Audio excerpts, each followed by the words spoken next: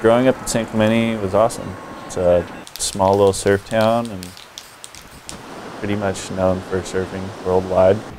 It's really like community oriented, not in like a weird cookie cutter way, but like everyone's pretty much just based around the beach. It definitely feels like a small town.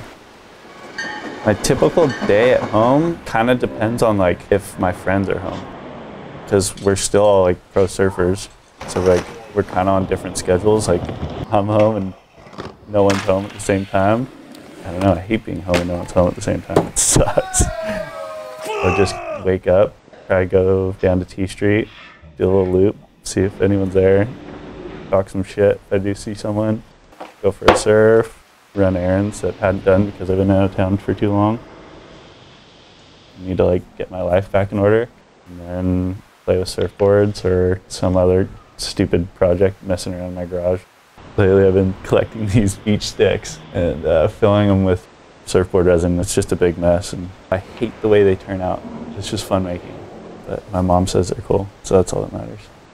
I've like definitely seen how it's gone full circle now that I'm 25 now and doing like my own pro surf deal. It's cool with the kids in town now, and it's just cool to see how they're stoked on me for doing what I'm doing, but it's like what I was doing when I was their age, looking at the other guys from town. Okay. Doing a little real work. He's like, okay, you want new boards? What have you done for me lately? Yeah, what have you done for me lately?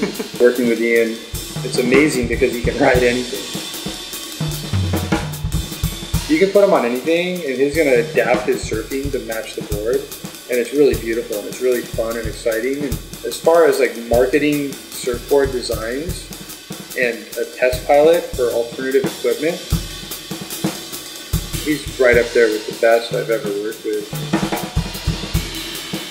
I think he's the best media surfer in America right now, the best free surfer in America.